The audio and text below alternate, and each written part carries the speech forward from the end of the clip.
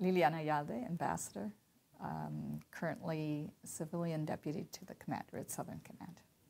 I started right out of college after getting my master's. I was doing some development work with Tulane University, and there was the opportunity to work with the United States Agency for International Development as an intern. And I started as an intern, and there many years later, here I am. I went through a lot of development work, first with USAID, and then I was invited by State Department to join state on several positions, including two-time ambassador. So here I am. So the commander has two deputies. One is a military deputy, and the other one is civilian deputy to the commander. I have basically two lines of responsibilities.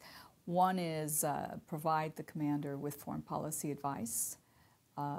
Fortunately, I've been working most of my career in the region, so I'm quite familiar with having lived and worked in the region. Also have some knowledge of the issues of the region, so I'm able to provide him with some insights, and everything we do in the command is within the foreign policy framework, to ensure consistency. So that's one part of my job. The other part is I oversee some special offices, including the Human Rights Office, the Public Affairs Office, and the Strategic Communication. So those are three teams that provide some very specialized inputs to the command. Yes, my studies were focused on the region, even though I started in Asia, and as a Foreign Service officer, you have worldwide availability. So I did get posted in Bangladesh, but my language abilities, my experience, and just I was constantly being pulled into the region because I'm the familiarity with the issues and so forth. So I ended up by choice and opportunities being pulled into this region, which was good. You think you have a typical day, and you look at your agenda, and you have certain meetings that are regular, but nothing is typical. And I think the disasters that occurred as a result of the hurricane demonstrated that every day was very different.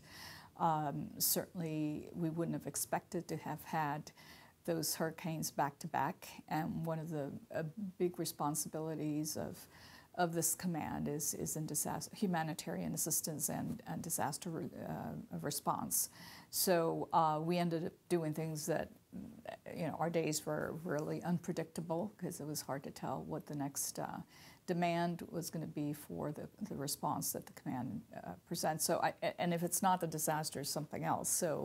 So even though we have some set meetings to make sure there's coordination within the command and among the, so we have, for instance, foreign policy advisors that are from state that are placed in different directorates within SouthCom and the different component.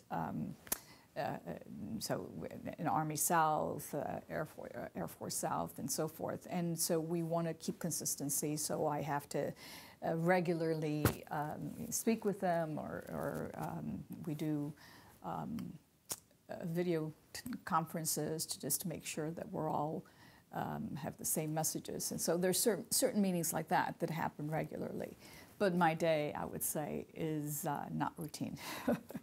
And that's part of the fun of the job, because you never know what's going to be happening the next hour. Well, certainly it's the front office, so with the military deputy commander and with the commander himself. So I try to, I'm servicing him, and so that's where most of my effort is placed. I also do a lot of work in coordinating with, for instance, the J5, which then deals with programs in cooperation with the posts. So my other role is in communicating with the ambassadors and making sure that everything that is done here is closely coordinated with with posts in the country teams. So a lot of my day is also trying to interact and making sure that communication is happening and throughout the region. It may be today, maybe a focus on one of the Central American countries. Tomorrow it may be Colombia. The next day it may be, you know, Chile. So that's what makes it fun and interesting. So I think my strengths are in the fact of having served as U.S. ambassador twice in a small post such as Paraguay, where I served from 2008 to 2011, and in Brazil, which is a very large post from 2013 to I left in January this year. Which is a very different post because we've got different consulates and we're spread out, and certainly a country team that is made up of over 12 different U.S. government agencies. So I think that what I bring to the table is a familiarity with how things happen within embassies and the interagency coordination and communication. And so my insights into how a certain idea or effort will be received or best coordinated at post, that's where I can be helpful. Whether there's a bottleneck of something, not a program not being able to be properly understood, or the implications of the benefits of a certain type of cooperation, or what it entails in what we need from the different countries in terms of exercises and so forth. So facilitating that communication with the country team and the ambassador is where I think I can be helpful. And in most of the cases, these are my colleagues. I know them. I can pick up the phone and call and try to deconflict issues or facilitate the communication. So I think that that's an area. The other is familiarity with the issues. And so there are all the nuances, differences between countries. Having served in most of the region, I believe I've been in every country, and maybe with the exception of a couple of island states in the Caribbean where I've not had the opportunity to visit. But other than that, I'm quite familiar with the differences and with in what issues kind of unifies the region.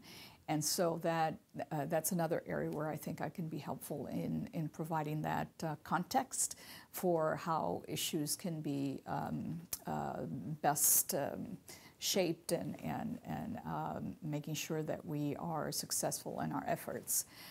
So I would say that those would be the strengths in the areas where I feel familiar with, and my outreach to other agencies. Having, in a way, I'm kind of in a hybrid because I come from USAID, but I'm really a state person here, and now I'm in the Department of Defense. So I mix the development, diplomacy, and defense context, and so that's another, I think, another plus to be able to bring, and that's the way the world is. It's not, stovepiped and black and white, but rather there's all these mixtures and mixes. So the fact that I kind of represent that interagency, I think is a plus.